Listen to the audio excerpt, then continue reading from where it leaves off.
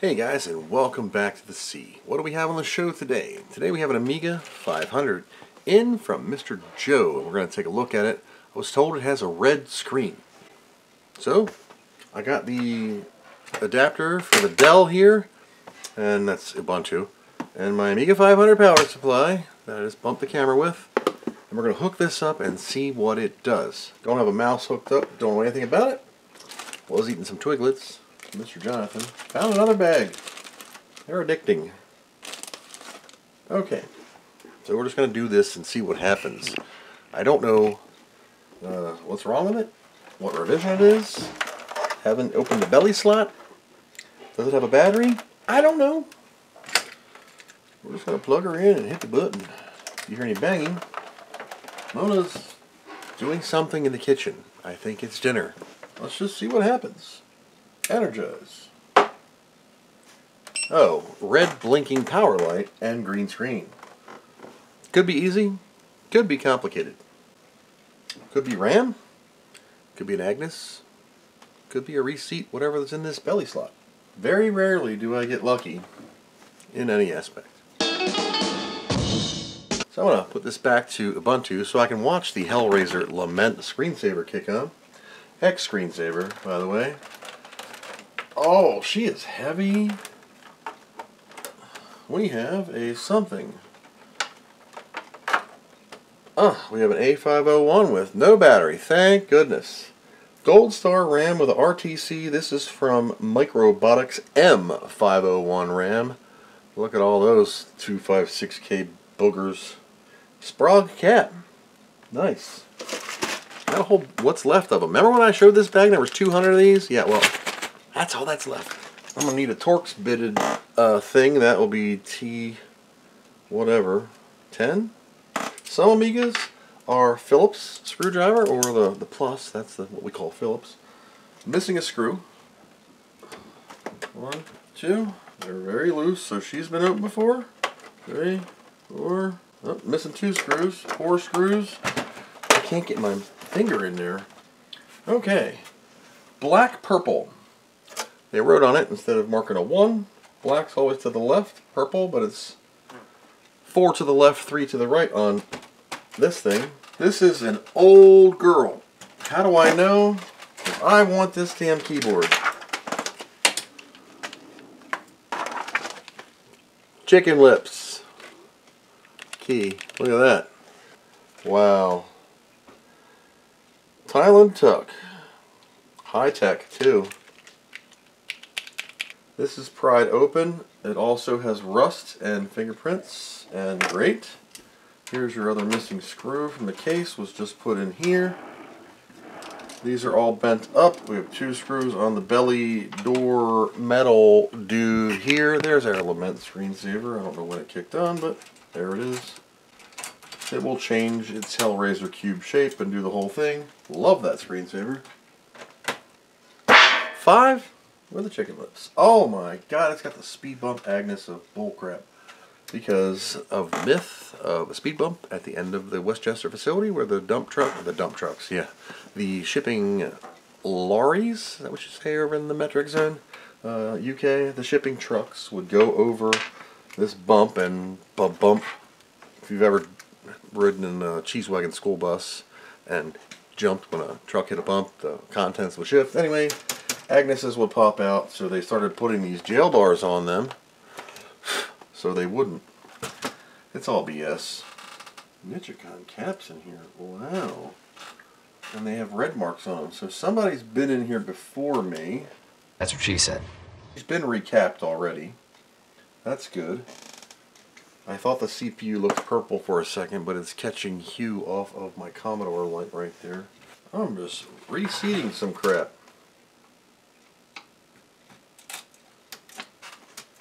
Lift in the pool, lift in the pool. ROM, she's going to be 1, 2, 1, 3. Alright, I hate these things with a passion. They're an X frame, you just go like this and they pop off. They grabbed around the Agnes socket. She's got a 1 meg girl in her already. Interesting enough right there. Because the sockets tend to dry out, I'm going to lube her whole. Stick it in, squeeze, these legs retract, pull chip up. I squirted some juice on here so we can extract this chip without breaking this socket. This is hard as a rock, and I don't want to beat on said chip, so I'll just let the juice do its magic. Could just push down and reseat it. So step one is I took her clothes off. Step two, we're just going to hit it, see what happens. Energize. This is belly ram out, Agnes lubed. Probably, there you go, problem solved to me. Alright, let's put this in and see if it blows it up. That is unheard of on this channel. Unheard of. What is unheard of? An easy fix. Alright. Energize with the belly ram in.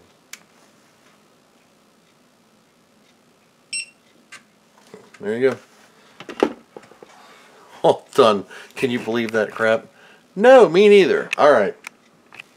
I'm not putting the shielding back on. I am going to plug in the keyboard now. We're going to keep repeating the process. ATK 1.6. I didn't even look if this is NTSC or PAL.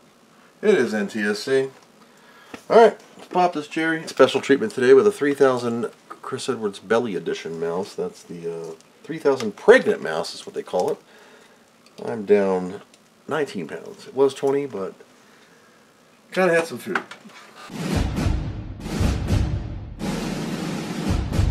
Alright, 3000 Dirty Pregnant mouse. Truck stop. ATK 1.6. Let's do audio too. What in the hell? Matsushita JU256 or JU263 floppy drive. Really cool. It's got a massive motor in it for stepper. Massive. Memory. 1 mega chip RAM. Already done. The high pitched whining you're hearing is because I'm charging my Divoom Tivu. There. Let's see. Test the RAM. Sure, let's give her a quick test. See if it works out. Red power light. Very nice. Usually let it go to 3 or better. CIAs, timers, NTSC, all good. Wow. Battery backed up clock is detected, but it doesn't have the correct, doesn't have a battery in it. Floppy drive, DF0, head calibration, 11 of 11, 11 of 11, 11 of 11. It's a little loud, could use some lithium. Video, RGB, crystal clear. Audio.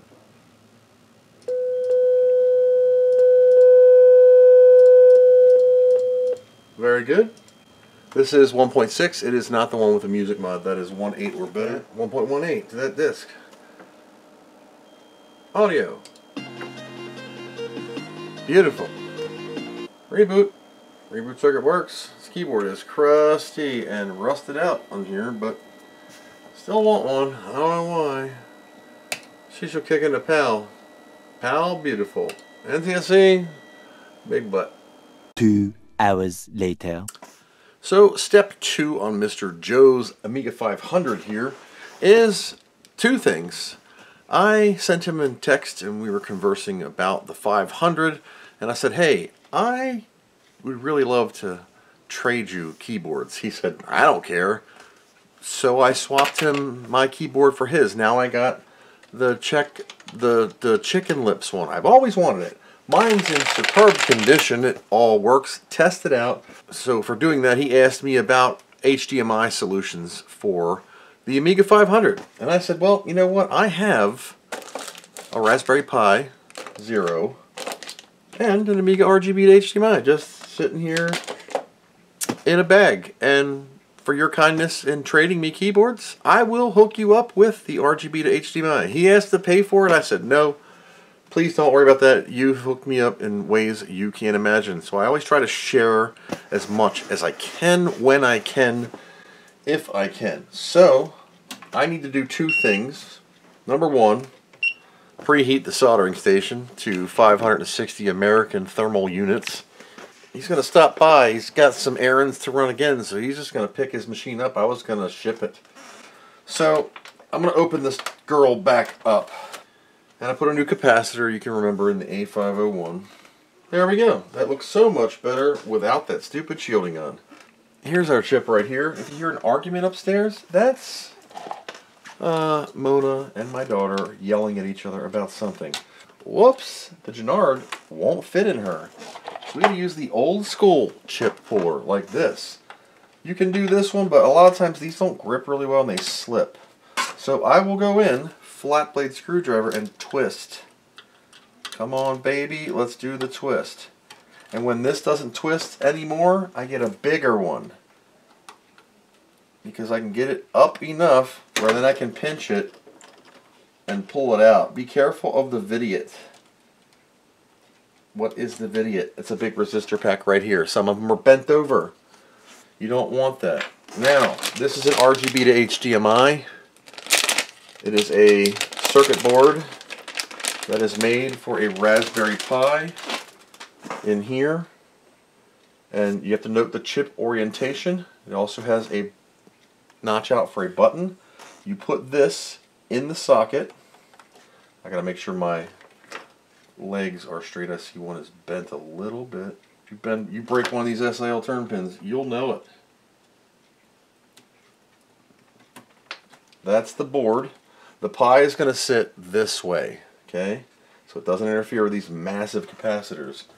Then you put your Denise back in. These are SIL turn pins also, so you get one shot at this. Luckily, this is already pre-set up for it.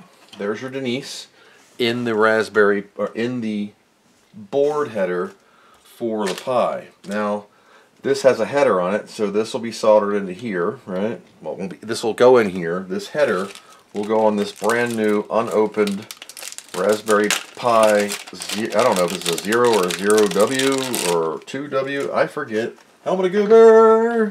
Are you stupid or something? Raspberry Pi 0W. So this will go in here like this. I'll just stick it in here for now. I got to solder this in, hence why soldering station's heating up. And that's how it'll sit. You'll have a micro HDMI, or mini HDMI, not micro. These are USBs, to a card thing that'll go out here. I'll 3D print it. I'll show you it when it's done.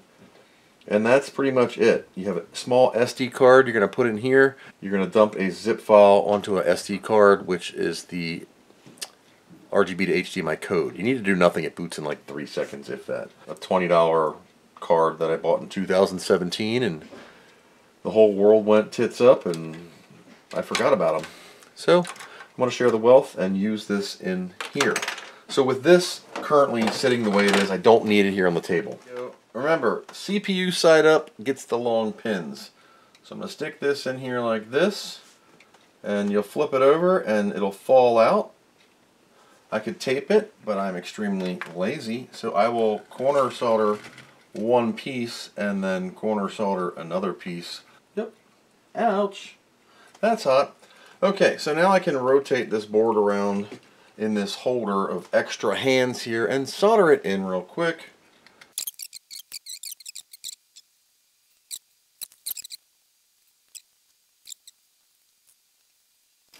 Okay, that is the soldering. We plug the board in, Pi facing you, so the ports are facing you, okay? This goes like this, and we'll click it in place. But I'm going to write the SD card. So 8 gig, quick format, go, done. Open up your 8 gig card right here. Okay, I found the software. I got the latest one, so I'm just going to grab all the stuff out of here and drag it to the 8 gig card. It's like 25 megs, it'll take a second or so, and I will have to use an HDMI cable directly to the Raspberry Pi.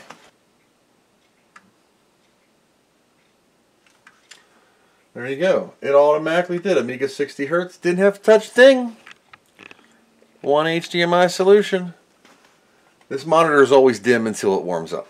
A little fast for you people in PAL land, but this is how we had to watch it. HDMI, original floppy disk, nothing in but my audio and the power cord. HDMI is wrapping around to this thing and into the monitor. RGB to HDMI. So with the magic of YouTube, I can just warp to when I have it printed. I have a vent printed HDMI capable cord thing. I don't know how I'm going to do this. This will replace your sidecar door. You will put this in where you can do some kind of compact flash solution, but I wanted this one I found because it has a hole where you can put a cord out, because I don't have a solution for this thing. I don't have an HDMI thing. So you would basically go like this and shove this out the side of your Amiga here. Ooh-hoo-wee. And do what you got to do for your whatever, keyboard and whatever. And then you can just put this cover in here. Now this is the only one I found for what my poor self was attempting to do. And this will click into here like that. And on the side of your Amiga, you have a 500 with an HDMI cable hanging out of it. So there we go. Texted the owner with the results, and we'll put the cover back on, screws back in it, and another Amiga is done. So, Mr. Joe, and we're good to go. Another Amiga set up, saved, and showing its finest. Thank you guys for coming along on this short repair. Just a little grease and a push. And we'll see you next time. Thanks for watching, and I hope you learned something.